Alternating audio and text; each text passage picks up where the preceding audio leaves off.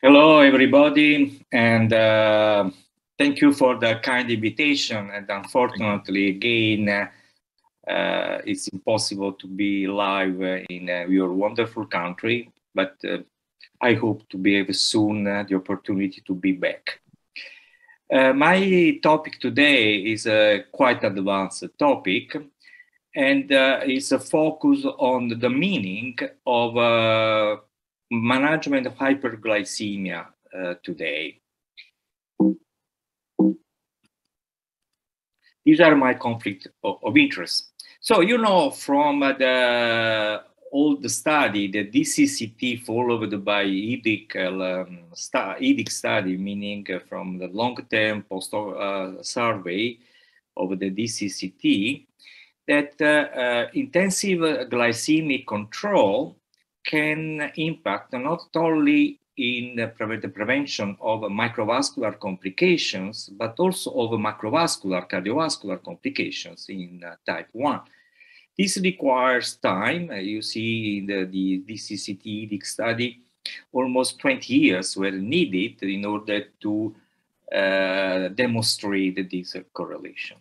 Similarly, in type 2 diabetes, the effect of intensive glycemic control, also cardiovascular event, was shown in the UK PTS. Again, many years were required to confirm this hypothesis, but the data are there. So glycemic control can contribute to prevent cardiovascular complications in both type 1 and type 2 diabetes. And all these, the aspect of type 2 diabetes and the glycemic control and cardiovascular disease have been confirmed by several meta-analyses. This is one of them. You showed that clearly an intensive glycemic control at any stage of the disease was able to increase the chance to avoid new cardiovascular events, not influencing the overall total mortality, which was an issue in the ACCORD study. So at the end of the day, all these studies were focused on A1C as gold standard in order to evaluate the glycemic control. And clearly, you know that there is, has been reported, a very good correlation between fasting plasma glucose and the level of A1C in type 2 diabetes. So, if A1C represents the overall glycemic control and is a very good standard to assess the glycemic control over time, if somebody, particularly with the type 1 diabetes, why type 1? Because type 1 diabetes usually is not accompanied by other comorbidities like, for example, obesity, hypertension, dyslipidemia, particularly these people are generally young. You know, if A1C is enough, if somebody with type 1 diabetes has a good A1C control over the lifetime, the risk of complications, particularly of cardiovascular complications, should be zero related to glycemic control. But this is not the case. The Swedish Diabetes Registry, which is one of the best registries in the world, including almost all the population of Sweden, reported some years ago that even in people with type 1 diabetes, having an A1C level of 6.9 all over during their life, even these people, the risk for death or for cardiovascular complication was twice as high as the risk for matched controls. So meaning that there is something else which is not fully explained by A1C. You know that one of the first new aspect of glycemia was the postprandial hyperglycemia. Several studies reported that after the meal, what happens in postprandial state is very different in people, in normal people and people with diabetes. And usually you have a peak of hyperglycemia after the meal. And the IDF in 2018 and then in 2011 updated guidelines on the specific topic of managing postprandial hyperglycemia to avoid complications and to improve the overall glycemic control. And the most important recommendation, very high level, 1 plus, was that targeting both postprandial plasma glucose and fasting plasma glucose is an important strategy for achieving optimal glycemic control. And there is no doubt about this today. However, usually in clinical practice, we test postprandial hyperglycemia after 2 hours after the start of the meal. Why?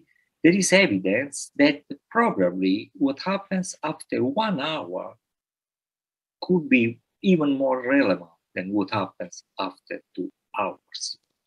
Why? The most easy explanation is that after 1 hour, usually or after a meal or during an OGTT, the level of hyperglycemia is higher than that at 2 hours. And being higher the level of glycemia, clearly you have more damage related to hyperglycemia. And so the concept is that at the peak level of hyperglycemia, which usually is seen after 1 hour after the meal, is the most dangerous situation. But the paradox is that while in clinical practice, usually postprandial hyperglycemia is checked after 2 hours, in the guidelines, you already find the recommendation to measure postprandial hyperglycemia between an hour and an hour and a half.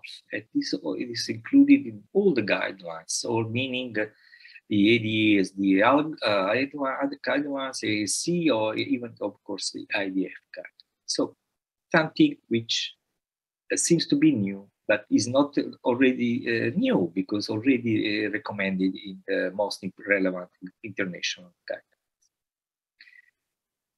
Another aspect of glycemia is what happens during the day in terms of fluctuation of glycemia. This is an old all our personal data showing that in 9 people with type 1 diabetes, in the apparent good glycemic control, the mean A1C of 6.7%, when you have when you make a CGM, the situation is not good. You see how widely is going up and down the glycemia. And we have evidences underlying this review we published a few years ago, that today we have a strong evidence that glucose variability is an independent risk factor for complications, including cardiovascular complications. The first evidence was coming from Verona. This is a study, the first study showing that the variability in 10 years of fasting plasma glucose was accompanied by a high risk of cardiovascular mortality in type 2 diabetes. An evidence supported by several other epidemiological studies, but particularly by post-hoc analysis of very well-recognized trials like the ADVANCE, the DEVOTE, the BATT, PAREG, ALLHEAD, and ACCORD. So, in all these trials, there is a post-hoc analysis confirming that glucose variability, A1C variability, fasting glucose variability is associated to high risk of complications, particularly cardiovascular complications. And we recently confirmed, using the Swedish diabetes registry, that glucose variability in terms of A1C variability is associated with almost all kinds of cardiovascular complications. But the most intriguing evidence was to find out that this is particularly true for people in good glycemic control. It seems a paradox. People showing an A1C at target having higher level of glucose variability, they are more exposed to the risk of cardiovascular complications than people in worse glycemic control. This must be taken in account, of course, considering that when we see just an A1C at target, we could be, let's say, reassured about the risk. But this is not true. On the contrary, in these people, the risk for complication is higher than in people in worse glycemic control, at least for what is related to glucose variability. And we have some measures in order to understand where we are in terms of glucose variability. This consensus published 5 years ago, you see that the coefficient of variation of 33-36% is considered a good coefficient of variation in terms that is acceptable. Higher is not acceptable. What we are still missing is a coefficient of variation for long-term variability, meaning in terms of A1C variability over time. But the evidence is there, so anyhow, we should do all the best in order to avoid glucose variability.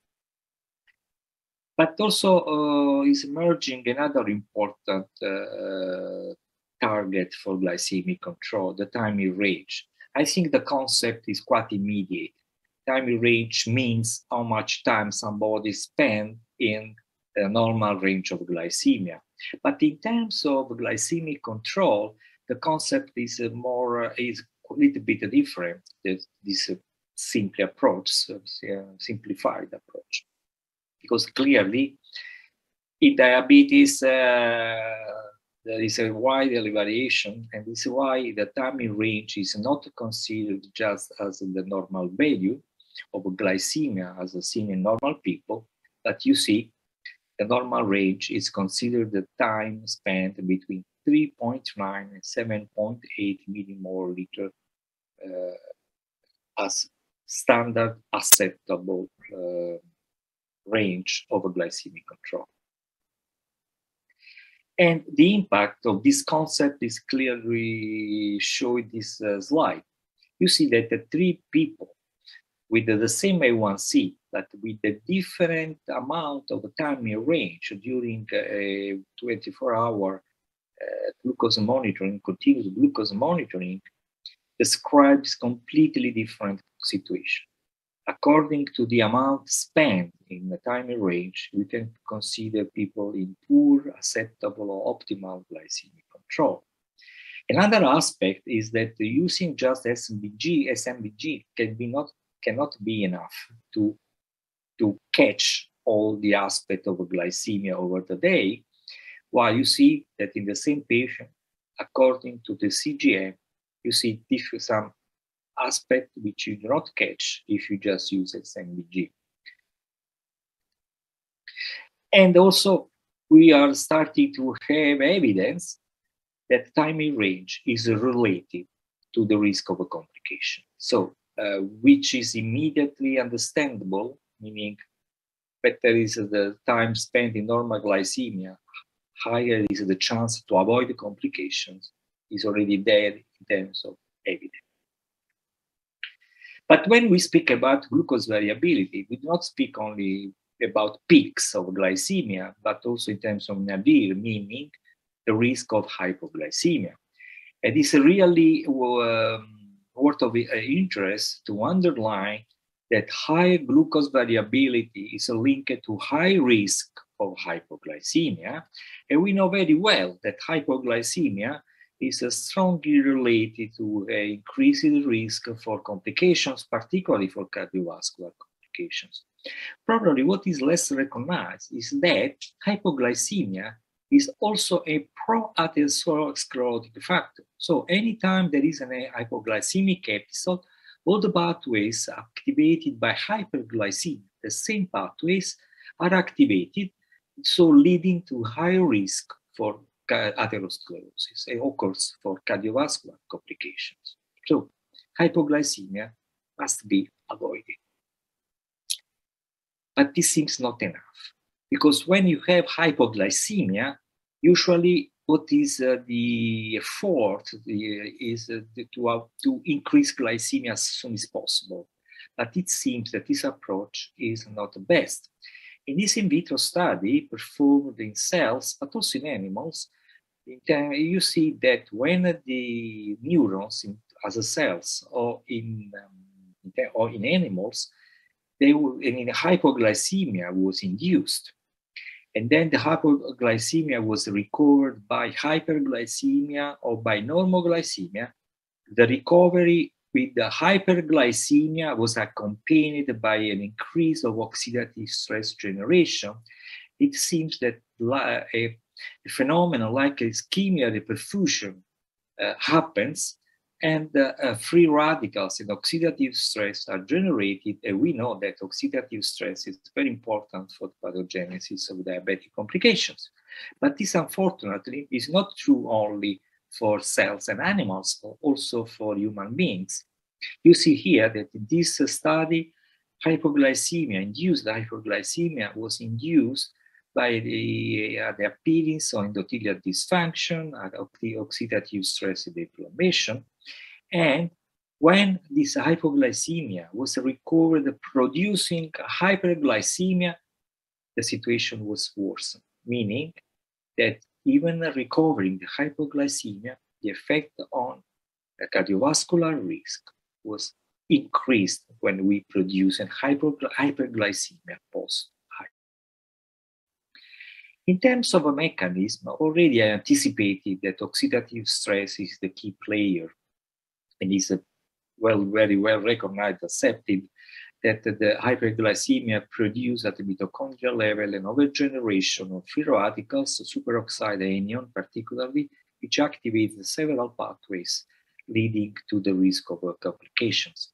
But what is worth of mentioning is that the same pathways are activated by all the different kind of hyperglycemia or hypoglycemia or post-hypoglycemia effect I have described. There is evidence coming from in vitro and in human studies that the same pathways activated by hyperglycemia are also activated in all these situations. So this reason really can contribute to explain why all these aspects of hyperglycemia or hypoglycemia are related to increase the risk for complications. Over here, we have an important change in the concept of managing glycemic diabetes. You see here, for a very long time, A1C was just the best and the only gold standard, gold marker we had to assess the level of glycemic control. But in time, you see that all these new aspects were emerging, and so contributing to, in one side, to complicate the story, but in other side, to give more explanation of what should be the best approach for the management of hyperglycemia today in people with diabetes. And the perfect management of hyperglycemia today, according to this picture published in Diabetes Care just a couple of years ago, you see here that the perfect management using the drawing of Leonardo da Vinci, which is the expression of perfection in terms of measures, you see that it's important not only the control of A1C and fasting glucose, but also the time in range, the short and long-term glucose variability, 1 hour and 2 hour PPG, hypoglycemia, and how you recover from hypoglycemia. It's a very complex, I understand, approach, particularly from a clinical point of view. But we have a lot of new tools to fight against this complex situation.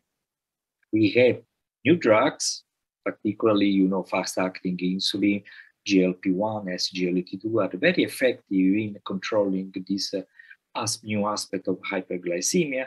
But also there are important technical new tools which can also improve the control of the complexity of hyperglycemia today. So, in conclusion, I see that we have this is a well-known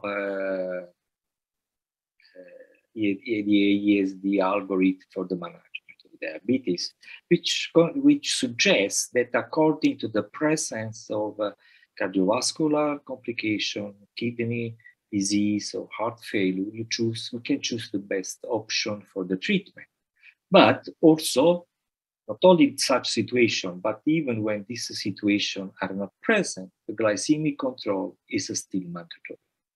My recommendation is that today, glycemic control is something more complex and cannot be focused only on A1C, but on all these new aspects and parameters which should be taken into consideration for a real modern approach for the management of hyperglycemia today.